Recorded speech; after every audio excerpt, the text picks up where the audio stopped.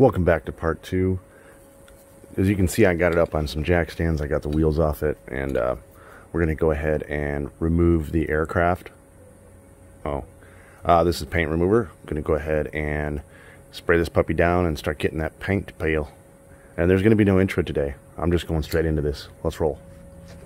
By the way, it's 111 today. It's 8:30 in the morning. It's still 111. And yeah, you have to cover up when you spray this stuff or you will hate your life.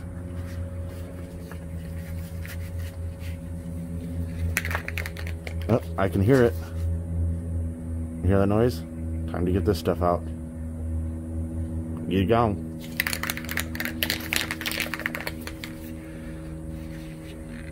If I can get the cap off. There we go.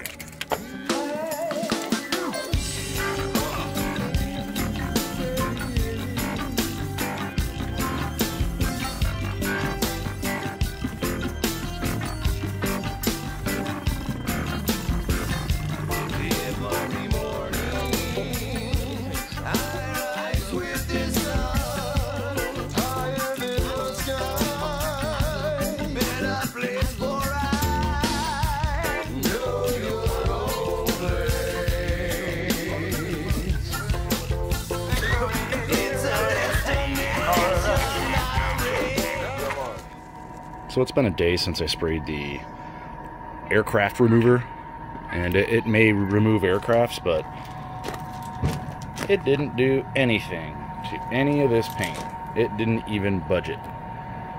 It didn't make it bubble. It didn't make it do anything. It's terrible. So, alright, I'm going to get the grinder out with the wire wheel and go ahead and do it the old-fashioned way. Before I start grinding, I just want to let you know I got the tires off and starting to get everything cleaned up. I ordered a new master cylinder. As you can see, the top's completely gone on that, and it's been sitting so long I wouldn't want to trust it with something as important as your brakes. So I ordered new of that. I tried to get the tires popped back on. They're so dry rotted they just busted basically, so I don't even want to put tubes in them because I'll pop out the holes that popped on the tires. So I ordered new tires. They'll be here soon. I'm going to get all 4 new tires on there. I did get 2 new seats with 5-point harnesses, new 5-point harnesses that are going to go in here. Yeah, this thing's going to be amazing. I got a lot of stuff coming, so I really need to get this old paint off so I can get it in primer and then go ahead and paint it. So I got to get to grinding.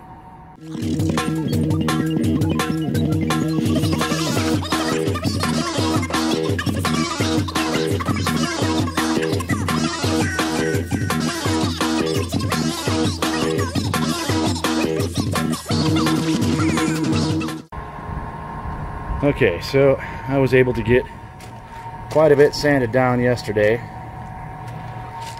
I have to wait for a little bit here before I can start grinding again. My wife and children are all working at home, so running a grinder may be an issue.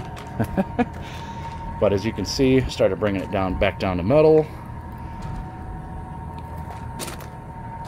The inside, I'm going to hit any of the spots that are kind of rusty, like this here.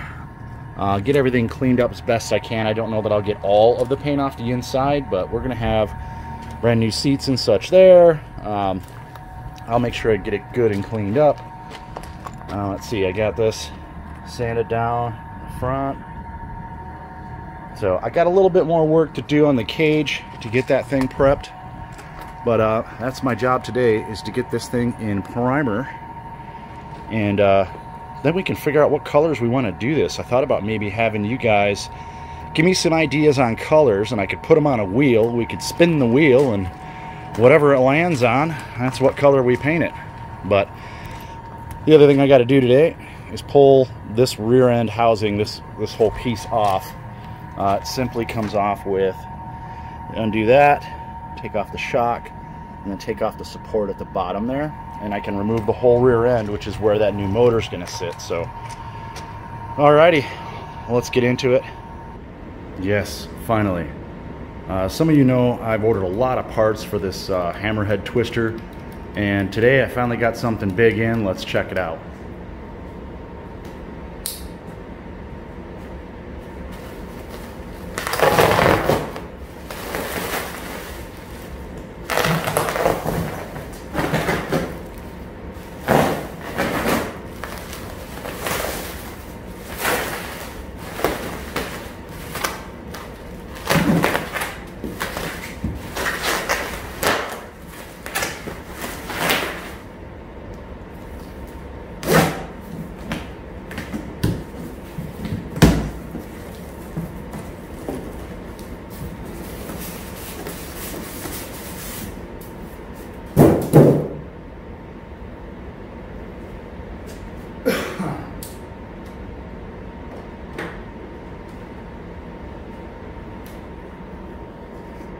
Oh yeah. Let's take a look.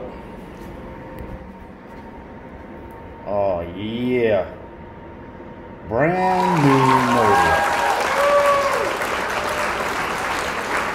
Okay, so the main thing I got to look at is where the shaft is, and I have to measure over to see what that distance is to make sure that it's the same as the old motor that we had there. So let me grab a tape measure. Okay, let's go ahead and measure from the axle up to that mounting point right, yep, there. So I'm looking at from there to there, just under 13 inches.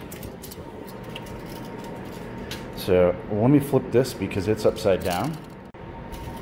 So if you buy one of these yourself, it comes extremely oiled. You can see the oil pooled up in the bag, which is a good thing, but kind of gets all over. So let me do the shaft. There's from the shaft to there. Boom. We got the right one because there's two of these. One of them is a longer housing on the back here, and those are for the scooters, and the shorter one like I have here is for the carts, like the twister that we're working on. Whew, that thing's a little heavy, and that grease or what oil is extremely stinky. Whew. Ugh, horrible. But this thing is a beautiful beast, completely brand new starter. Well, here's our clamp for our carburetor. It's going to go here. Yes, beautiful, beautiful machine, brand new. And that means I really need to start kicking butt on this frame. One other thing, my rear wire harness came in, and so I got to lay this out and double check it against my original harness, which I have laying neatly over there. And then this box that just came in is tubes for another project I'm simultaneously working on, which is this little 110 four-wheeler. Yesterday I was able to get the thing cleaned up a little bit, get the wiring set up. You can see I got the spark plug out. I'm checking it for spark.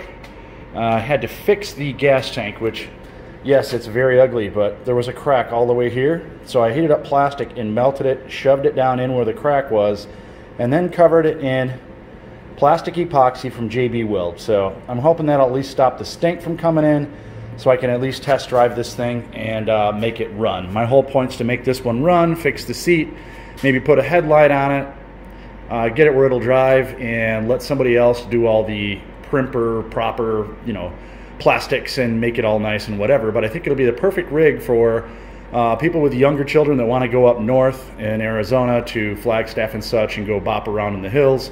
This will be perfect once I get it up and in sound and running well. What's it like to work in 111? It's really, really hot. Whew. This thing's whipping my butt, but I've got the rear end loose. It's so hot I can't touch it even with gloves, so I gotta wait till the sun goes down a little bit and I'll pull it inside so we can get this engine mocked up, and then we can clean up the rear end, get it painted, start putting her together. Okay, well, here's where I'm going to stop the video for this part, part 2. As you can see, I got the rear end loose. I got the bolt out of the back here. It goes in here, normally sits here. I took one of the shocks off here, and then there's some Allen wrenches that you use to pop that rear end link off, and then you can drop this down. I got it all dropped down, but if you look over here, excuse my finger, I have to remove the line that runs to the brake caliper. There's actually one that is for brake fluid and one that is for controlling the brake. I remove those two, and then I'll be able to pull this inside. But it is, as you know, ridiculously hot, so I'm going to wait till it gets dark, and I'll start that in episode 3, or part 3. Thanks for watching, guys. I appreciate it. If you get a chance, hit that subscribe. It really helps me out. Let me know how I'm doing with this. I know I'm kind of all over the place right now, but I want to get this out and cleaned up so that I can get the new motor mounted and in, because it has the mounts right there for the motor. And then that'll also give me room to get to the back side of this stuff and get it all the paint ground off of it. So stay tuned for more work on this fun little buggy.